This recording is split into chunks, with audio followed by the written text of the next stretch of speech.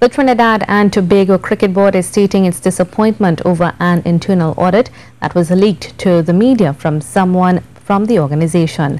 The article produced in a local newspaper saw information that was deemed private to NGC somehow made public.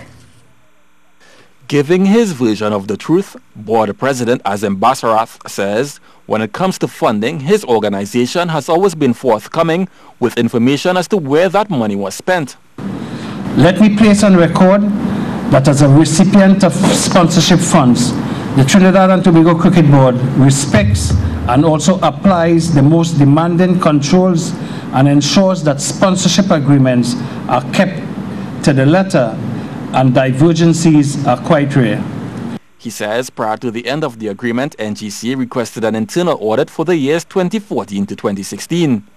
At the end of which it was discovered an overpayment of $25,000 was made to the TTCB, and the result of the audit, when requested a copy, they were told it was only for the National Gas Company's internal use.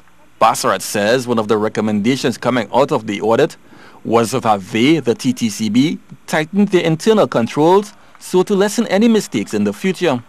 He says the information that was placed in the article could have damaged a long-standing partnership between the board and the NGC. Let me be clear.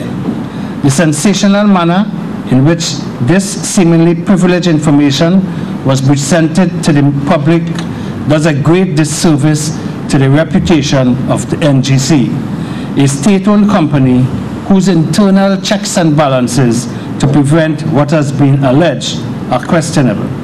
He adds the National Gas Company has confidence in the Trinidad and Tobago Cricket Board in governing the business of cricket and again states that they have accounted for all their sponsorship monies over the years.